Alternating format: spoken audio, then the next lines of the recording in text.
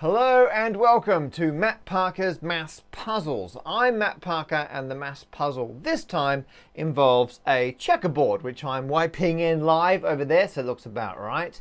Now currently we're playing on a 4x4 grid, but don't worry, we'll mix it up in a moment. The way this game works is you've got two players with different colored tokens, and the first player goes first. Unsurprisingly, that can be you or your opponent, and you put down one token, red. In this case, red.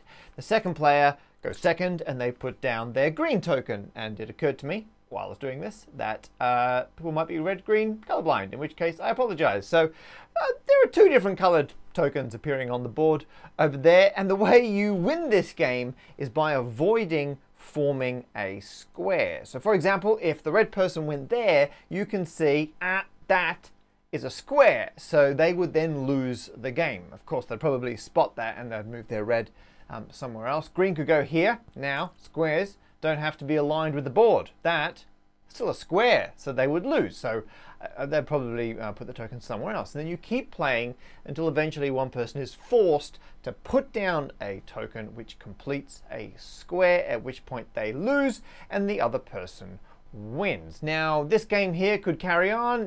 One player could win, the other person could win. I don't know if there's a strategy for player one or player two. If you find anything out about that, let me know.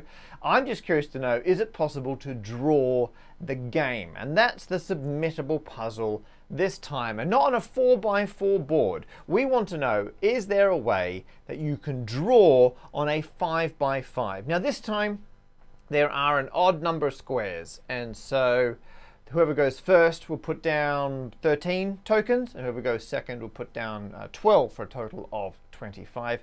Spoiler, it is possible to draw if you can find a game where there will be a draw. And of course, most games will end with one player winning, but you know, maybe the players are cooperating to try and find a draw, and so you've got to find it. That's it. And on the Think Maths website, Oliver has done a fantastic job coding up a submission board where you can click either 12 or 13. You can be player one or player two. You click where all of your tokens go, and the blank ones that you don't click, they're your opponent's tokens. So here you're clicking in all of your moves and none of your opponents, and then we're going to check if there are any squares. And if you're successful at this, you'll be able to select 12 or 13 such that none of them form a square and none of the blanks left behind form a square. So there you are. That's your challenge this time.